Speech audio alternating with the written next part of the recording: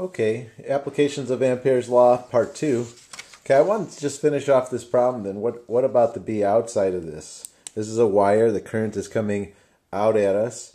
This is just a cross section of the wire. The wire is coming up, and it's also going into the page.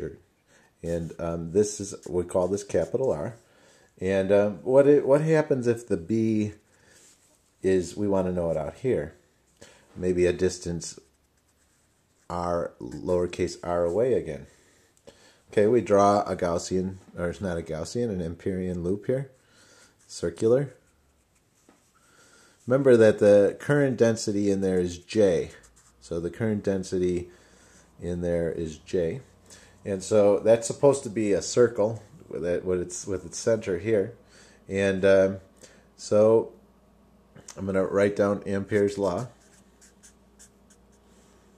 Mu naught I is equal to the closed loop integral of B dot dl.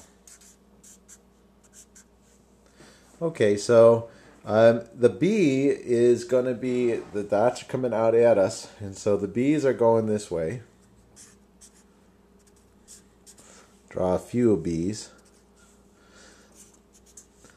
If you want to know the direction of B, it's always, if you draw your radius out there, the B should be perpendicular to that, because this is really a tangent line. It's a tangent vector. So that's B. And here's some DLs. I'll show you some DLs too. The DLs aren't curved. They're actually just little segments that are infinitesimally small. Okay, so how much current is going through this Amperian loop? Well, none is going here, is it? It's all on the inside here. So the current that's going through the Amperian loop, it's only going to be mu naught times, now since J is equal to I over A, it's going to be J times A, but I only want this area. So that's going to be pi times big R squared times J.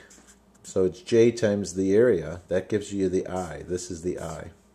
And then that's equal to the closed loop integral of B dot dl. Now we'll get rid of the dot product because B and dl are always in the same direction.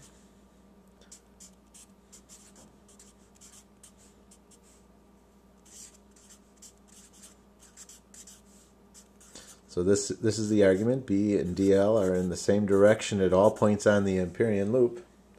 And then I can pull the B out of the integral because why would B be stronger here than here than here because of the symmetry. So mu naught times J times pi R squared is equal to B times the closed loop integral of dl. This is just now saying add up all the dl's. And I can do that because B is uniform at all points on the Amperian loop. And then when I do add up all the dl's, I'm just going to get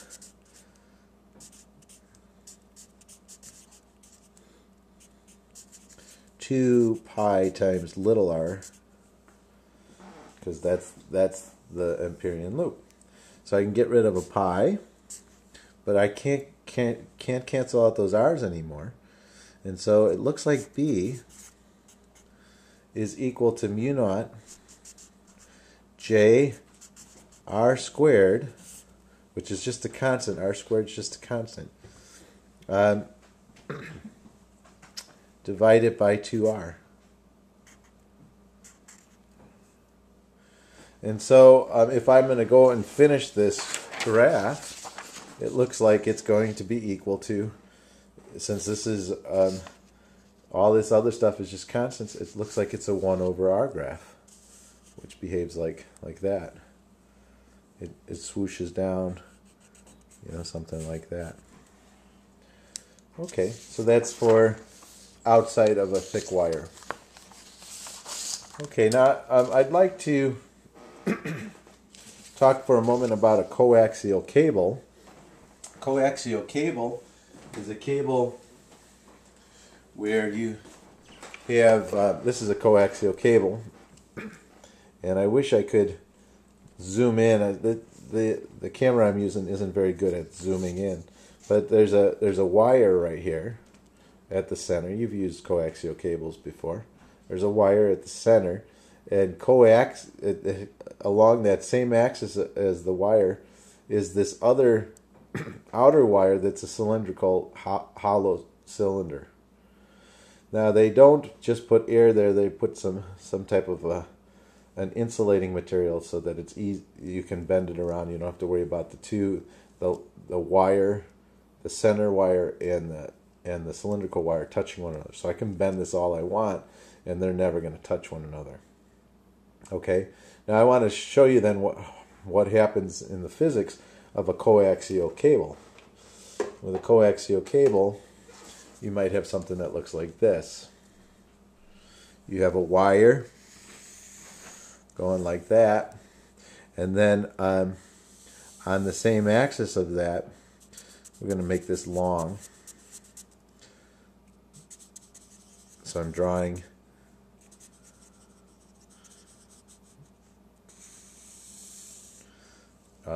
this all has the same radius. So that's a radius capital R, we'll say. And then this is a wire that's going through the center.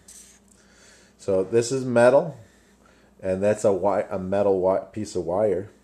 And so I just want to show you something that, and let's say that whatever material's in here, let's say that it's that mu for that material is equal to mu naught. And let's also say that the current going this way, I, is equal to the currents coming down, the current coming down the sides of this. So we'll say current coming down the sides is also I. Okay? So if there's 1 amp going up this way, there's 1 amp coming down. And that's usually the case because this is like going into some appliance. And you can think of the appliance as being a junction. And the junction rule says that the current going into a junction is equal to the current coming out of a junction. So, whatever it's going into, we should expect the same current going in as coming out, or you're charging that whatever that appliance is. It's gaining charge. Okay, so I'm going to first find the field in here. The field in here, just draw an Amperian loop, doing this in 3 dimensions at this point. And so that's just going to be, when you do all this, it's going to be going real fast. It's mu naught I through the Amperian loop times the closed loop integral of B dot dl. And so it's just the 1I that's in there. So it's mu naught times I is equal to, now you can get rid of, since the B's are circulating this way, but so are the dl's. So you can get rid of the dot product. And then you can pull the B out because it should be the same at every point in here. Remember, the only I that matters is the I through the Amperian membrane. So none of this outer I is going through there. And so you have mu naught I is equal to, when you pull the B out, you can add all the dl's up and you're going to get B 2 pi r. Okay, so the I, or the B rather, is going to be equal to mu naught I over 2 pi r. Okay, but that's not the interesting thing. The interesting thing is that when I put the field, when I want to know the field out here, and I put my Amperian loop out here, like so, that Amperian loop, if you think about it, it has no current, no net current through it.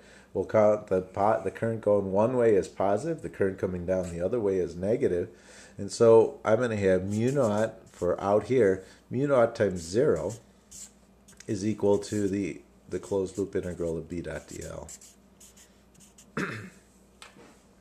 And so the point is that the B out here is going to be 0. And so what that means is that when you use a coaxial cable, you don't have to worry about, even though you have all this current running through here, you don't have to worry about it making magnetic fields outside of it. The magnetic field outside of a coaxial cable a lot of times is 0.